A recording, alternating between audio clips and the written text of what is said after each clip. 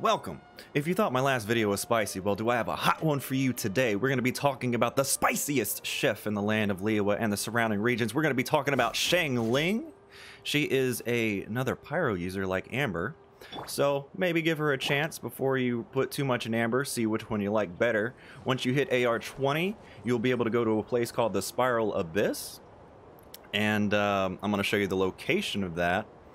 And the reason you should care about Xiangling, like I said, she's another pyro user. She's the only polearm user in the game right now. Her ultimate lasts 5 times longer than Amber's, which is amazing because Amber's is only 2 seconds long versus Xiangling's being 10, which is very useful.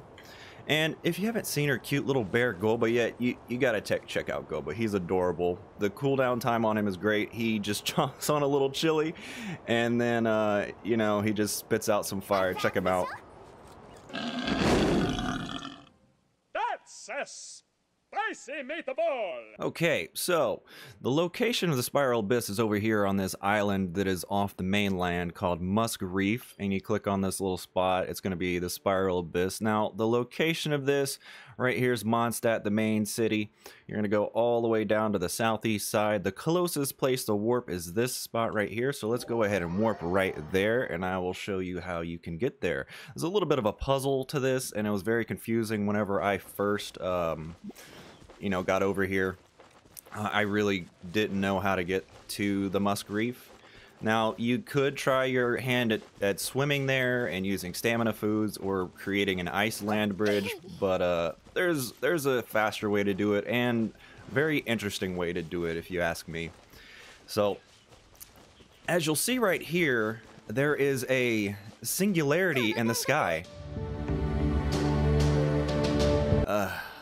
Wrong gotcha. We don't talk about that one. But, you know, I will always love my sweet Kohai. Senpai. Anyways, there is going to be a Seelie puzzle down here. You can see the 3 Seelies, the little green wisps that you carry back to their home into those little pedestals. Now, the first one is... Oh, about fell off the cliff. The first one's going to be up here. So the first one's right here, overlooking this teleport portal slash... singularity. Now the second one is going to be over in that direction right there, right in front of this Seelie, and then this Seelie pedestal, you go down there to the north, and you'll find the last one. When you plug them in, it'll create this wind burst. Now what you're going to do is you're going to carry that wind burst up into that portal here. And this is actually pretty fun to do. So you want to position yourself just right so you can fly right into the middle of the portal. Do not let go of your glider because you need to glide through this portal. And I think this is really pretty. This is really nice to look at. Okay, so this thing right here, this is the Spiral Abyss right here. So you want to go to this thing, run all the way up to it, and then it's going to unlock like any other domain. It'll be red, click on it once, you unlock the fast travel point, and then right here, it's available to you at any time to teleport in. Now, let's go over a little bit of how the Spiral Abyss works. So let's go in here. Again, got another pretty singularity look to it. Okay, so there are 8 floors, and then once you clear all 8 floors, there's going to be floor 9 through 12 right here. And this one respawns every week. Well, not every week, every 2 weeks, I believe. So basically, you come in here, you can check the rewards, you get about 300 Primo Gems and a healthy portion of Mora for every floor you clear. And the way this thing works is it's time-based, challenge time-based. So you click on it here, you can see you need to clear this chamber within 90 seconds, 150 seconds, with 210 seconds remaining. Essentially, the faster you clear it, the more stars you get. There's 3 stars for each one of these 3 chambers on this floor. And basically, once you get all the stars for every chamber, you'll get the max reward, so you'll get all 300 of the Primo Gems. Now, the way that you unlock Xiangling, and it doesn't show it if you click on it and you go to rewards, it's not going to show Xiangling here. This is an event built into the game, one-time clear. You clear floor 3, chamber 3, doesn't matter how many stars you get, you will get Xiangling guaranteed. So The thing is if you click on a chamber, you can see how high of a level the enemies are going to be. Whenever you first come here at AR20, your world level is going to go from 0 to 1, and it's going to expand your character's max level from level 20 to level 40. That means if you go into here as soon as you hit AR20, the max level your character could be is 40, and the enemies are going to be 45. So all the enemies are going to be 5 levels higher than you. Now, I'm not picking on y'all by saying if you're not good at the game, you might want to wait until you hit AR25, because then your world level will go to 2, and then your max level can be 50, and then you can be 5 levels higher than the enemies. But essentially, if you come in here right at AR20, it's going to be a little difficult for you. You're going to want to plan out on the different floors, like what characters you need to use on which floors to match these cryo slimes. Like, you know, you're going to want to bring some fire. The second chamber, you're going to be fighting bandits, and the third floor, you're going to be fighting a ruin guard and a hilichurl, giant hilichurl. Now, most of these chambers, they're kind of like gated in, but I want to show you a trick for chamber 2. This is the one that I kind of had a hard time on. So we're going to pick out our party. We're going to pick a party right here. I want to do that.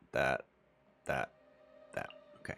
So you pick your party, and there's little buffs that you can get whenever you play the Spiral Abyss. Now, I'm not going to do like a deep dive on how to beat every one of these floors, but you know, I just want to go over a little bit of it. You can pick these different buffs. Now, if it says effective for this floor, the buff is going to last for the entire floor. If it says effective for this chamber, it's just going to last for this chamber you're on. It kind of confused me when I first started. Floor contains all the chambers, and then each chamber is like the next level you go to. We're just going to pick a random one. Okay, so check this out. You come in here. Now, like I said, the enemies are going to be 5 levels higher than you. So, one trick to clearing this is, one, with the main character's ultimate, you can throw her vortex that'll throw them across the map. And then once they get to the edge, you can just fling them off with your elemental skill, or you can do a heavy attack. Okay, it's not letting me show you because I haven't started the challenge. Basically, you go up this thing. Okay, so you basically do this, and then they get closer to the edge. They're probably going to die before they get there, and then just heavy attack off the edge. Spiral off the edge. That's a good way to knock them out if you're low level and you're having a hard time. This first one isn't too hard. The second stage was pretty rough for me, but we're gonna get out of here. I'm just want to show you all that little trick that can help a lot if, you know, you don't have the perfect team and they're not leveled high enough. But yeah, that basically does it for that. It's not too much to it. Just you know, get to AR20 as soon as you can. AR25 if you're having a hard time, and then you can go in there and get yourself a free Xiangling. And if you've already rolled her on the Gacha banner and the Venti banner, if it's still up, that is completely fine. She is amazing at Constellation 2. I don't have her at Constellation 2 yet myself, but you can go in here and check it out when she hits Constellation 2. Like I said in my last video, at the end of her light attack combo, she'll put implode status on the enemy, and after 2 seconds they explode, and it'll hit them with the pyro element, and then you can swap in someone like Lisa or main character, hit them with an elemental reaction. Very, very good. And one more thing, if you're playing this before the 1.1 update, which I believe will be coming sometime between November 11th to 13th, which was confirmed on the MiHoYo message boards, you will also get Barbara. So definitely, if you're on the fence about whether or not you want to play this game, just pick it up, just try it. If you don't like it, if the gacha's reeling you in too much, you can drop it. But now is definitely the time to start. You don't want to miss this cutie patootie.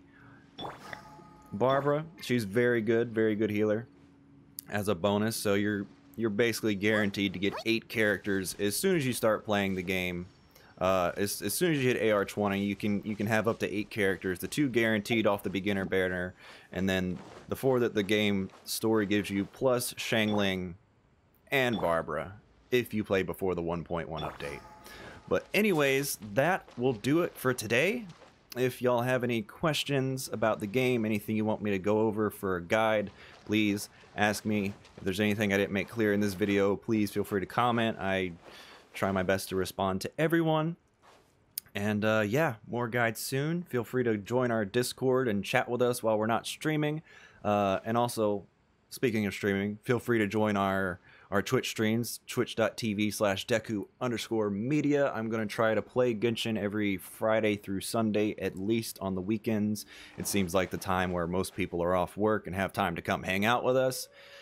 But I will see you then or in the next video. Peace!